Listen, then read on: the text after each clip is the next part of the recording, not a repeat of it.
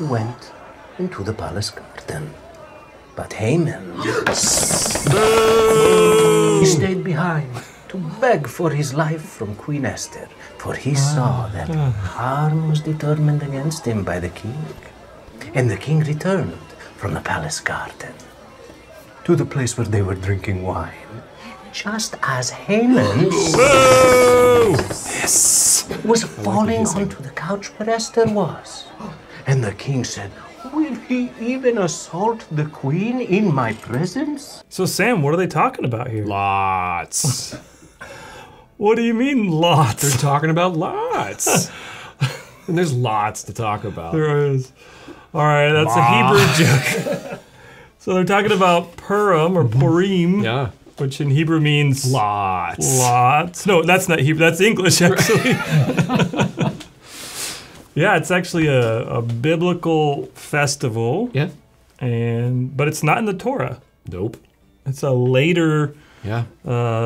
celebration of what? The salvation and deliverance of Israel. Yeah. Found in the book of Esther. So right at the end there, you can see that they instituted a big deal party. A big deal party to be celebrated every year, and Yeah. it's still going on, and it's customary to dress up and hide your identity. Yep. When I lived in Jerusalem, I still remember this one guy was dressed up as Daniel Boone. In Israel? In Jerusalem. He had a coonskin cap. Yeah, the whole thing, buckskin, and there was another, like several people with him. They're all dressed up, probably in their 40s. No way. And they had a scroll, a Hebrew scroll, because it's called the Megillah, the story of Esther, and they're reading the scroll of Esther, just some random cafe. Daniel Boone reading the scroll of Esther. And it's customary to, when Haman's name is said, Boo it out. Boo it out, Hiss it out. So that's why we were booing and hissing. Yeah. And then when you read the story and you say Esther, it's, oh, the queen. And then Mordecai. Yay! Hey! So thus the interaction of actually the people, they were entering into that. For sure. Yeah. On the 14th day of the month of Adar, the day for gladness and feasting, We got Grogger as right. a holiday. L'chaim!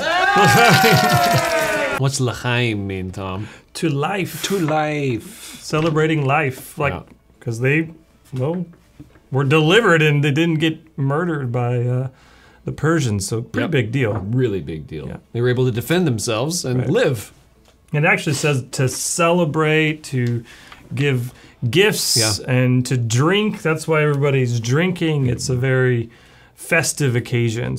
You think the situation among the Gentiles isn't difficult? Of course it is. Walking doesn't have to be. My hair. Or it does. Oh, Hades. What did he say? Oh, Hades? He did not. Wow. Wow. I think that was a thing. Thank you. I know what blood looks like. Oh, wow. Just go without me. I'm slowing you down anyway. Are you suggesting you'll stay behind and die? Maybe. What? Andrew seems not as anxious. You're right. He's kind of chill a little bit. He's actually helping Phil, you know? Yeah. Friends call him Phil. Yeah. They're kind of into nicknames. They are on The Chosen. Have you noticed so that? I'm going to start calling Philip Phil. All right? So All right. That's fine. Here's to you. Phil and Andy. No? Deal. What happened at the Decapolis? Our teaching. We made a mess. We did not intentionally create a mess. We preached the words of our rabbi.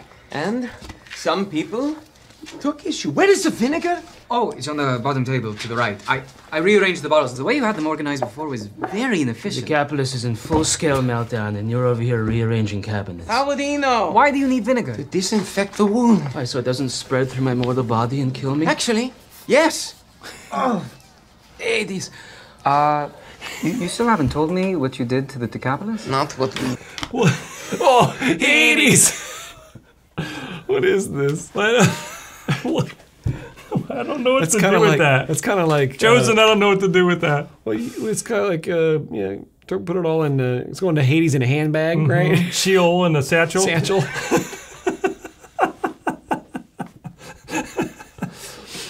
When Hades freezes over. Wow. They're blowing it out. They are pulling it out. Oof.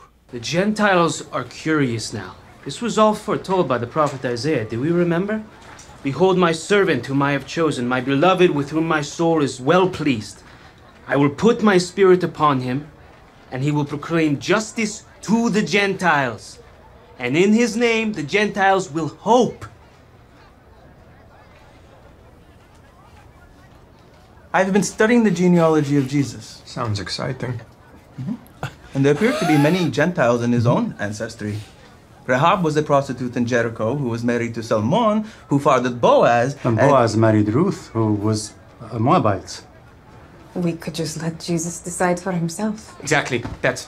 Thank you, Manny. They are pointing out something really pretty cool here, and that is that the genealogy of Yeshua in Matthew chapter 1, they're intentionally highlighting these Gentile women. I mean, it barely mentions women at all, and the ones that are mentioned are almost all Gentiles. Right. So this is screaming Jew-Gentile unity and just that God cares for the nations, and they're bringing that out here, talking about this heart for the Decapolis where, the Gentiles live, and so... I should get to work. I'll continue looking at this. And then the irony also is that Tamar here is in the genealogy, and she had a child with Perez. No, that was Perez. That she had with Judah. So kind of Her interesting. father-in-law. Yeah. Awkward story. Really awkward story. And then Tamar here is a Gentile, and they're showing you that tension. So they may be reading the genealogy on purpose and bringing it out for us. For sure. They're kind of chosen. They're towing a line here. Jew-Gentile unity with distinction and tensions, and I mean it's difficult stuff. You get to the book of Acts, and it's like they're trying to figure this stuff out. And that's true. That's a big deal. What, Gentiles are coming in? This is crazy, What in the world do we do with the Gentiles? That was the big question that really you see throughout Paul's writings, especially. So it seems like to me that it's almost like the Chosen had their Bibles open when they're writing this. I mean, good. You better. Nice work. And their Septuagint's open as well. Say what? That's right. Say what? They're really looking into it here.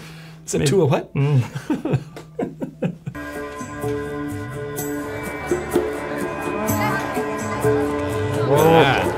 That was cool. You could see the minaret up there.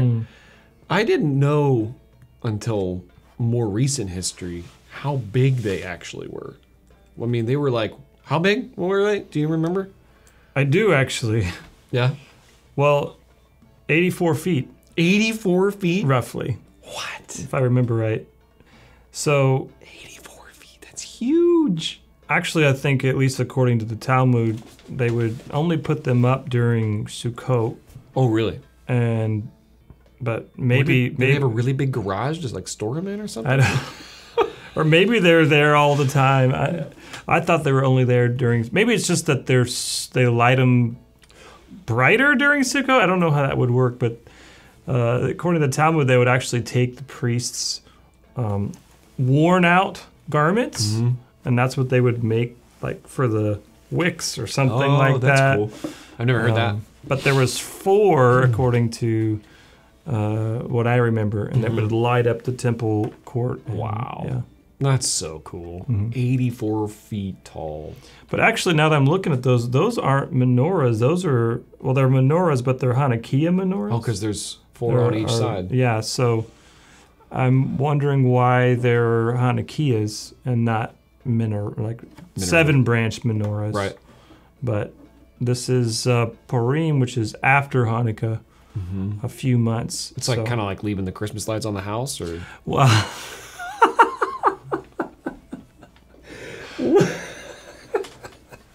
that's exactly what they did. They accidentally left up the Hanukkah lights. Shoot! Swap them out. It's already Purim. You could have been arrested. What possessed you to cross into our quarter? I'd gone everywhere else. This was the last part of town I thought could distract me, you know? The novelty of it. You couldn't drink yourself into distraction at the Hammer? What is this? It's nothing to worry about, Livia. But it's not yet the end of the day. I needed a private place to interrogate this Jew who was trespassing. I mean no harm. Are you the doctor? The what? Gaius said there was a Jewish doctor or something that might be able Livia, please furnish this man with one of my cloaks. I don't want any more trouble while I... What does he mean, doctor? The plot thickens. Now, of course, doctor comes from the word teacher. Did you know that? What? Yeah. For real? In Latin, doctor actually means teacher. I'm learning. Keep going. So the first doctors in history, they were actually Bible teachers. And then they end up, appropriating the name doctor for the medicinal world and then many other things. I did not know that. This is my son, Marius, and Ivo is our... Yeah, you mentioned, the son of your servant. He's my best friend. He's really sick. All right, Marius, that's enough. Let's go to your room.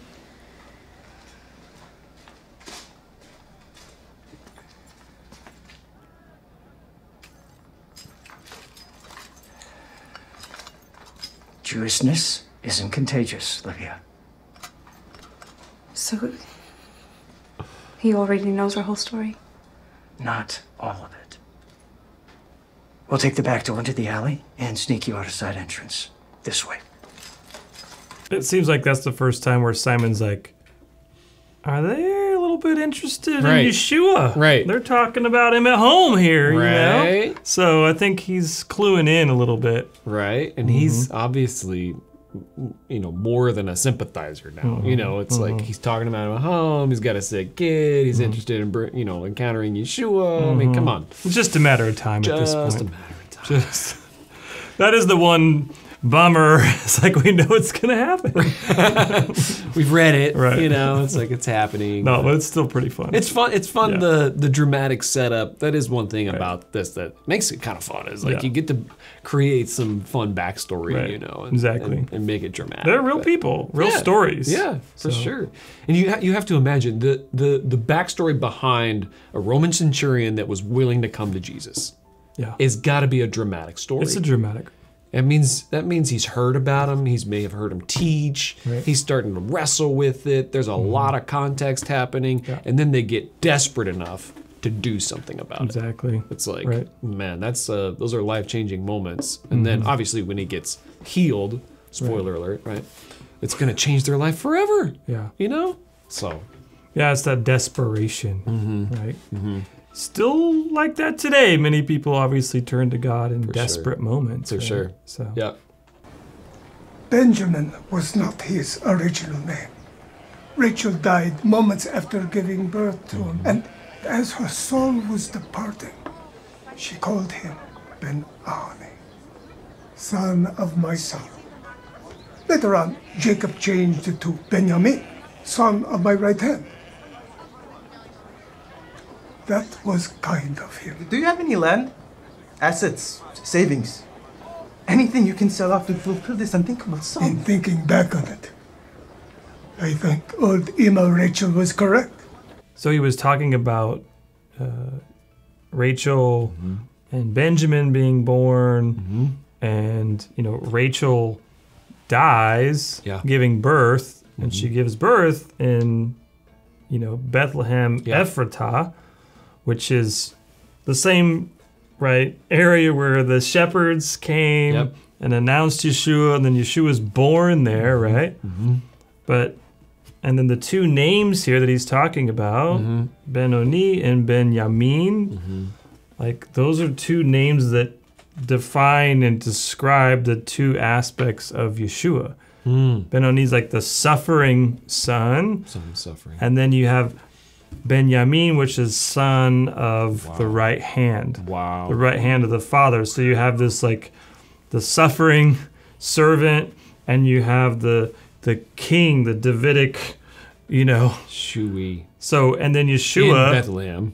In Bethlehem. Yeah. And so Yeshua, when he's born, he's continuing the family line. Yep. There's this continuity of the children of Israel in the very location even of where Yeshua is born. Wow. Just unbelievably amazing. There's so many things that point to how amazingly orchestrated the story is, right? I mean, the bread of life, he is the bread of life. He's born in Bethlehem, the house of bread, right? That's just another one, It's like there's just so much. That's so cool. Son of suffering, son of my right hand, and then that's where Yeshua was born. Man, that's cool. Though I take no pleasure in doing this, I have no choice but to place you under arrest. I understand. Thank you. May I gift you? Gift? Gratuity. For your wonderful service and kindness in listening to me go on. It is not customary. In truth, these are the most valuable things I own. An asset? More valuable than gold, more precious than rubies. I may be able to help you liquidate it. We could work together. A ledger coming up this short on a balance this big reflects very poorly on my performance. These are one of a kind. They date back to the first exile. Made from the world's most exquisite tequila. So he was referring to the snails. I don't even remember the name, Taki something he said. Oh, that's right. And those snails are where they get the blue dye. Yeah, the color, right? And for, I don't even know how many years, 1,800 years, the snails weren't around. They couldn't find them. And then about 100 years ago, in the Mediterranean on the coast of Israel, somewhere in there, they started finding those same exact snails again. And so then they started making the blue dye for the tzitziot. Really? Yeah. I did not know. Right around the time that the Jewish people start coming back to the land in thousands, thousands of immigration It was happening. a setup.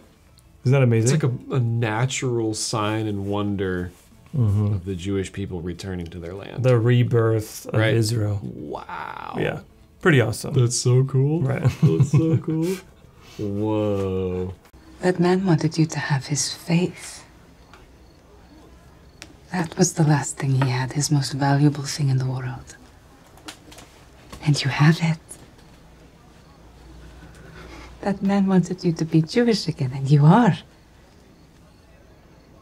It was his dying wish. Why would he want that for someone like me? Because sometimes God sends a dove. A dove? I never told anyone this before, but the day I met Jesus was the same day I was ready to end my life. What? I was going to leap from a great height when a dove caught my eye. I couldn't resist following it. And it led me to the place where I met Jesus. That old man was your dove.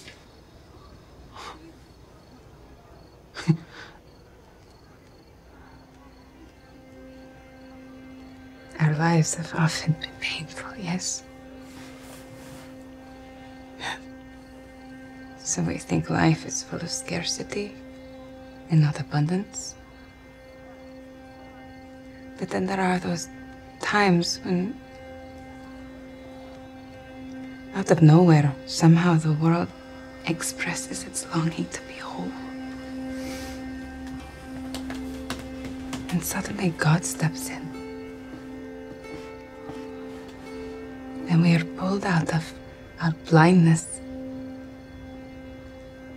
We're invited into redemption.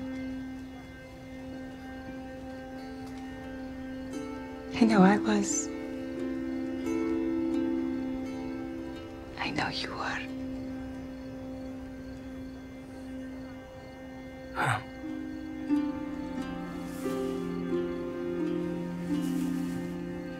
I don't know what to say. Even if you don't say anything. Amen. I know you have felt unworthy. Matthew, I know you felt unworthy. But it's time to add a new accessory to your clothes. Or rather, an old one. I love how they're connecting, his faith in Yeshua as him coming back and embracing his Jewish identity. I'm so glad you said it that way. They're doing a good job of showing that, loving Yeshua and being Jewish are very much coherent, and they're not opposed to one another. No, that flies against the face of so much of the last 2,000 years. Right.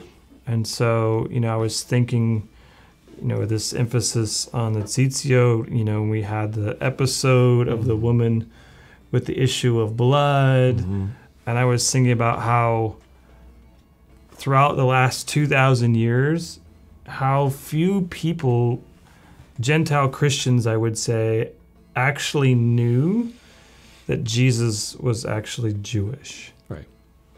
And so, the Chosen's portrayal of that scene, and even in this scene here, also just how that would have changed Christian history if Christians would have known that Jesus was wearing tassels, wearing fringes, that he was Jewish. That simple thing that they've portrayed, I think it will change Jewish-Christian relations. Yeah. It's a turning point. Right. People, it's the world knows that he's Jewish now. Right. So I would say millions know now who many may not have known a couple of years ago. Right. That's extraordinary. I couldn't thank the Chosen enough just for that right there. That's huge. It's absolutely huge. Yeah. Yeah. And what the Lord is all about, one of the things the Lord is all about, is bringing in this family of unique people, Jewish and from the nations, and saving them and bringing them into his family, and yet they're retaining their identity of who they are, who the Lord created them to be. And he wants this big, beautiful, diverse family. And part of that is this recognition that he's the Jewish Messiah. It's a paradigm shift, and it's something that we went through. It's something that lots of people need to go through, and lots of people, like you said, are going through, and it's a really cool thing. And so like you're saying, Chosen's doing a good job of this is congruent with the gospel story, is that he came as a Jew. He is a Jewish man. He's a Jewish Messiah. And the disciples, the apostles that went forth and spread this message to the Decapolis and beyond were Jewish men. And that they don't have to become Gentiles. Exactly. Because they love Jesus and follow Jesus. They just get to be, and really need to be, who God created them to be, whatever that looks like, whoever you are, different ethnic heritage that you have, and the specific calling that you have. And then later they get to fight for maintaining Jewish identity and maintaining Gentile identity.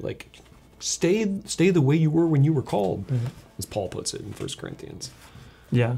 Yeah, you're right. Paul says, 1 Corinthians 7, he says, this is the rule in all the churches. If you're circumcised, remain circumcised. If you're uncircumcised, remain uncircumcised. Yeah. Remain in the calling in which you have been chosen. Exactly. Like it's really clear in the text, Right. actually. Right. If you're Jewish, remain Jewish. Gentile, remain Gentile. And this is a rule. This is actually part of Paul's gospel. Yeah. This is what how he's imparting this, well, I would call biblical Messianic worldview to the known, Roman Empire at the time. Honorable, you kept him on when his mother died. He's not just a servant. Yeah, your son said they were best friends. It's like having a brother, I understand. They are. Half-brothers.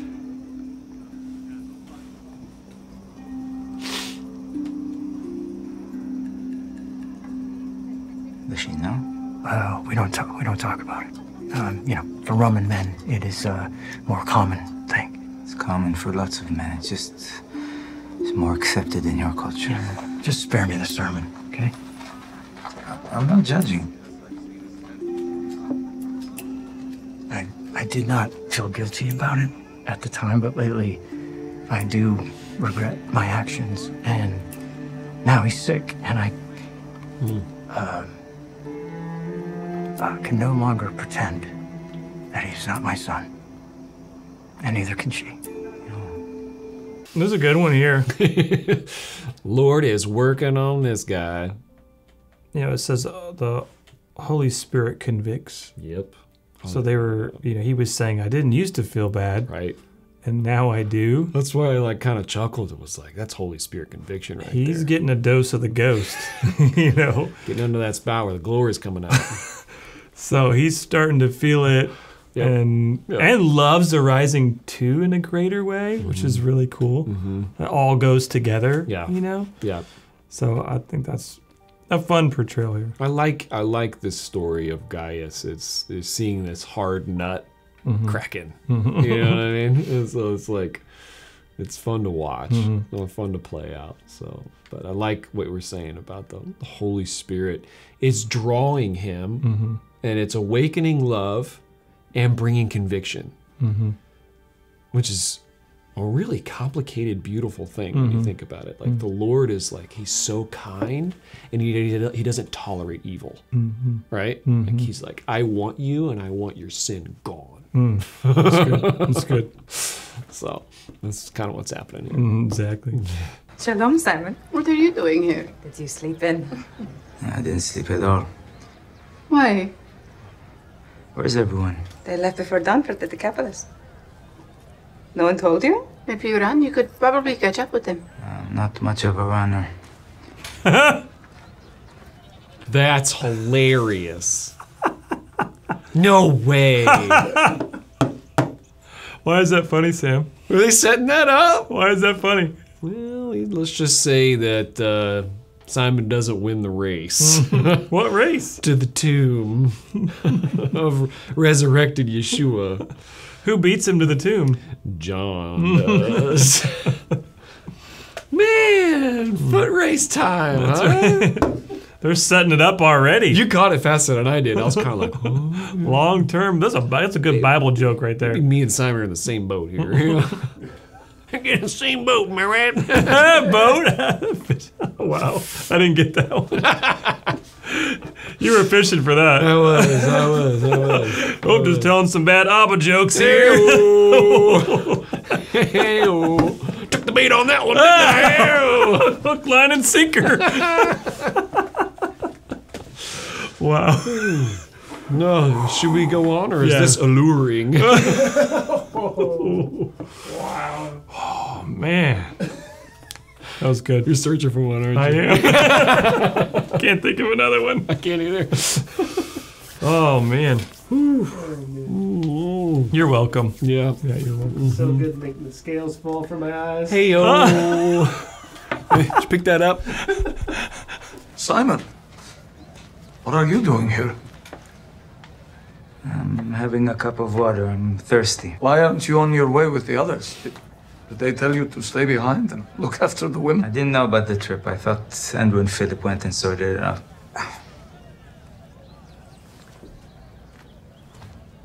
You're disconnected, Simon. You have no clue what's going on. You rebuke me, Zebedee? Abba? Don't play games with me, kid. Salome and I were at your bris. Abba. That was funny.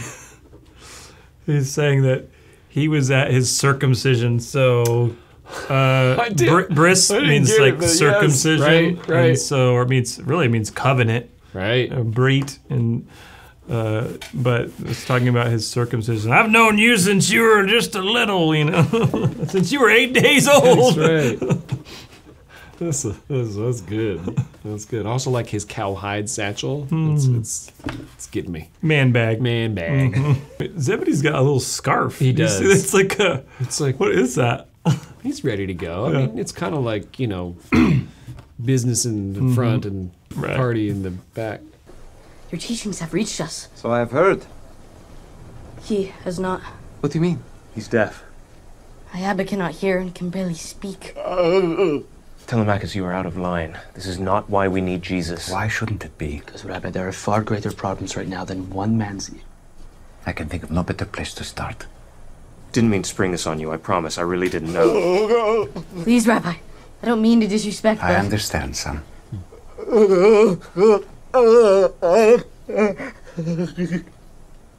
It's okay.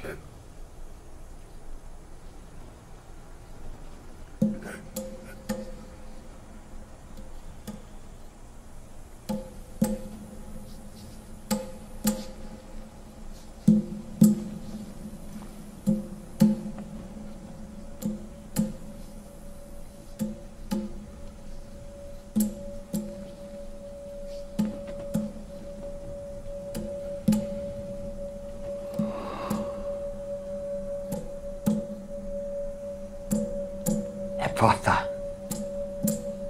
be opened.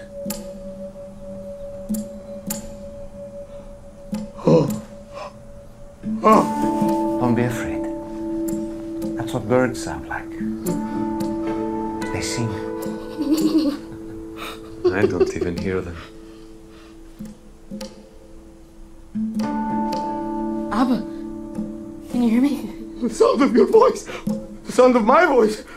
Oh, man.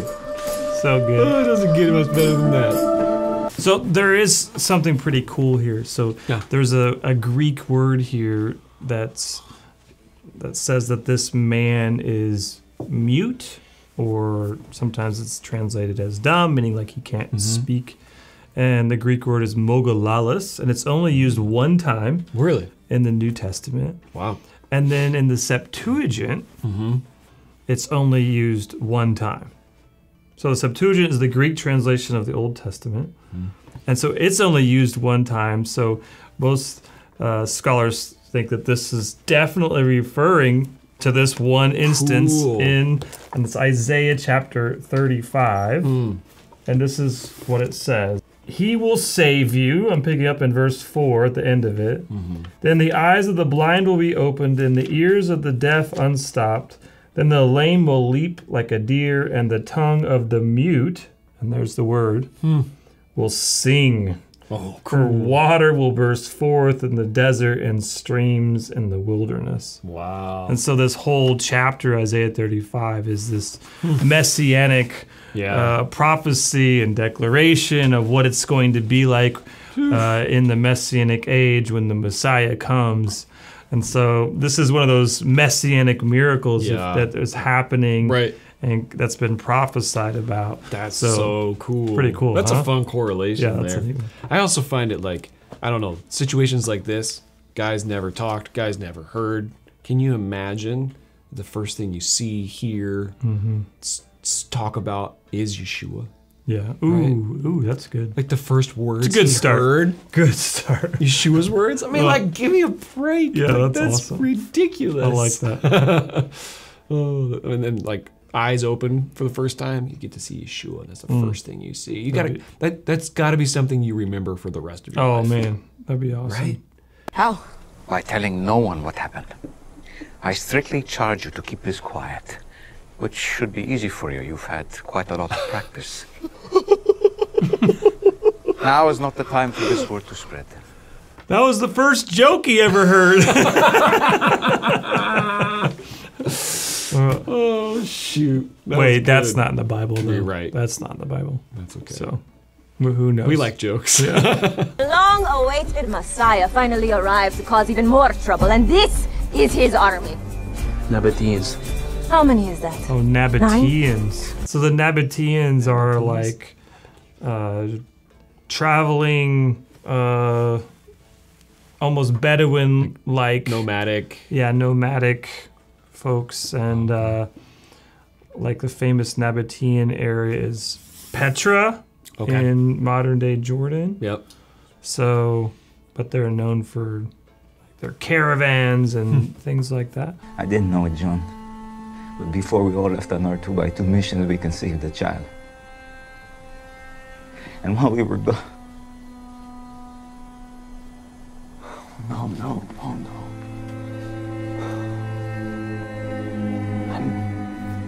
I'm so sorry, brother.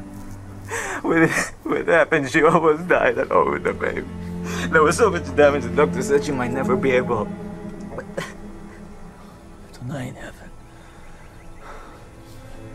Why didn't you tell us? Because I'm furious, John. I'm so angry. Look, he is who he says he is. I don't believe it. I know it. He's the first and the last. He can do anything. How could he let something like this... Whoa, that's not the right way to think about happen it. to Eden! Happen to me! Let's keep going. You're not exempt, Simon. Remember, he said that in this world, bones will still break, hearts will still break, but he's making a way for people to access a better kingdom. He heals total strangers while I gave up everything for him. But that does not mean that your life will now be perfect. In fact, he said the complete opposite. I don't want to talk about this anymore.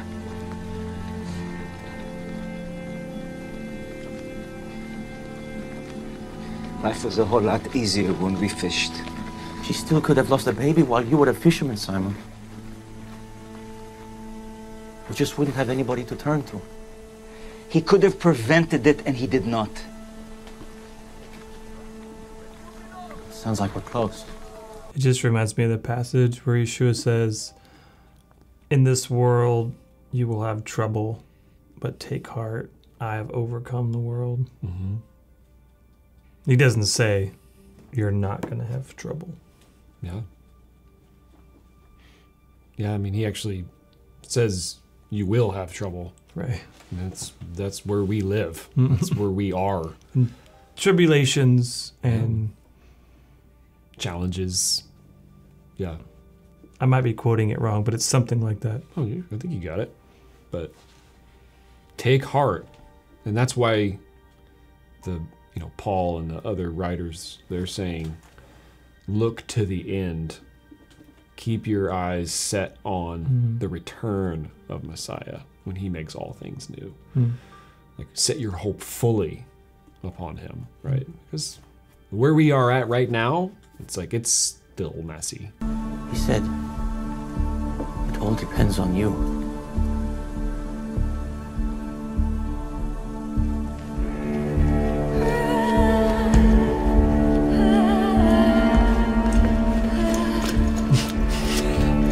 They're running. Peter's leading. Peter's winning. The irony there, huh? Man. But sometimes, when you're a sprinter, you may lead at the beginning, but then, you just... So you're saying Peter's more of a distance guy? Yeah, maybe so. Yeah, you're probably right. Probably right. But if he's a distance guy, maybe he would have won the race to the tomb? Maybe it's the other. Depends how far. If you like our videos, please help us spread a biblical messianic worldview by donating to Grafted. So he's like Gimli. Gimli? The dwarves are very fast over short periods. What he says. Over short We're distances. sprinters. Yeah, over short distances. Wow.